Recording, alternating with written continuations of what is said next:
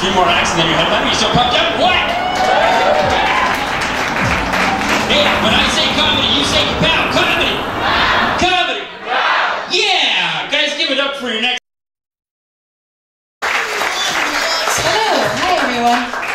So, my dad recently lost 20 pounds, and I'm really proud of him, except now it's time for him to get some new clothes.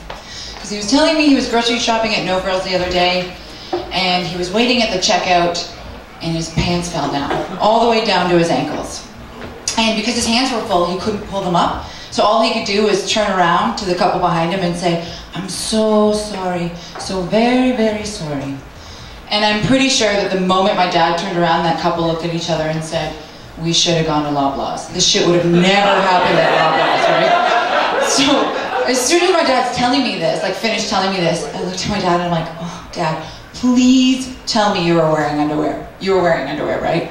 He was like, "Of course.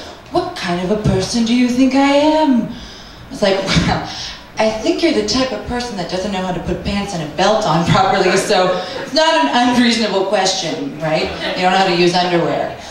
But I found out recently that my husband's nickname in university was Furious, or Furious Dan. Yeah, and I mean, that came as a shock, but then it also made me think, I feel like everybody who's in a relationship, you deserve to know what your partner's nickname was, you know, before you get serious with them. For example, if my nickname was Gangbang Jenny, I feel like Furious Dan has the right to know. But no, Furious married Gangbang. Too late now. The other day, my husband told me, "I'm ready to have a baby." I was like, "Oh, okay, well, that's so easy for you to say, because it's so easy for you." Like for me, I have to factor in all the things that are going to happen to my body, right? Like a friend of mine got a VAS while giving birth. Do you know what that is? No? Well, I'm going to tell you. That's when your vagina and your ass meet. When 2 holes become 1. Yeah, there's a Spice Girls song about it on too. I'm not ready for swollen ankles, let alone some busted Frankenbee. We'll see, we'll do it. We'll do it. A girlfriend of mine and I were talking, oh, no, this is what I actually want to tell you first, is I'd like to confess something. I slept with a grown man with a belly button ring. That's what I want to tell you. Yeah. And I know what you're thinking, right? You're like, what kind of a man has a belly button ring? And was he a genie? No, he wasn't. But can you imagine, right after sex, he's like, "I will grant you 1 wish." I'm like, oh my God, okay. Like I wouldn't wish for anything small, like a tea or sandwich. I'm going big, like a yacht or an island. But then your friends and family would totally know you boned a genie. You know, they'd be like, "Oh, cool yacht, where'd you get that yacht?" I'm like, "Oh." I'm like, "Well, you didn't have it yesterday, so," "Oh shit, you fucked a genie, didn't you?" Once or twice. Yeah, I know I didn't get anything out of it except a lifetime of regret and the occasional flashback. For example, I was like washing the dishes the other day and I see a ring of water and I'm like, "Oh my God, ring, belly button ring," and I'm there. I'm back at it. I have to like hold onto the counter and steady myself and like focus on my breathing so I don't pass out. I'm like, why did I do that? You know, I thought my brain was supposed to like protect me.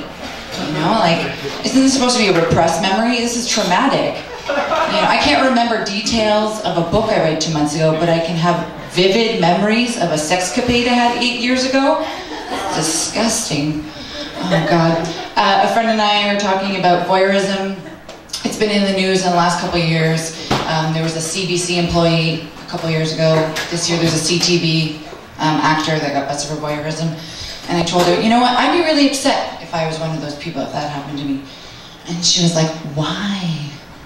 I'm sure 100 dudes have seen you naked." I was like, what? What kind of vibe am I giving off, you know? Like, maybe it's my nickname, I don't know. But either way, but then I remembered, I'm like, this is the same friend that like years ago we wrote down lists of like people we'd slept with. My list had names, hers had descriptors, you know, like white t-shirt, striped shirt, and maybe Steve. So there's some projection going on, but I got the night, so I think that's it for me, guys. I appreciate you coming here. Thanks so much. Thank you. you. Jen Piasecki, everybody. Oh my God, blowjobs, right? Blowjobs. When we're gonna get it? I know, right? I got my first blowj from missionary. It's a true story. I swear to God. I was a kid, and like they're like aggressive sales. They're like aggressive sales reps, missionaries. Like they wanna get you, right? So we'd fool around, and every step of the way she'd be like, "You're gonna convert, right?" And I'd be like, "Yeah, totally." And then we'd do like a little more.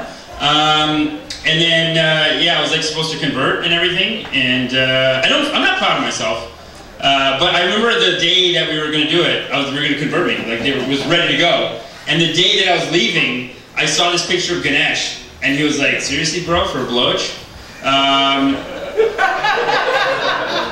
Right, you're going to leave your people for a goddamn, you know what I mean?"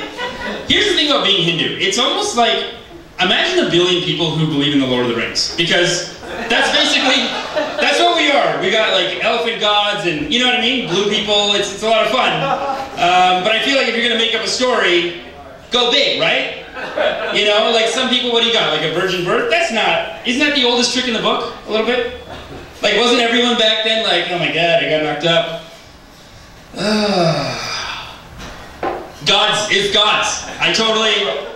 You're gonna kill God's baby? Come on.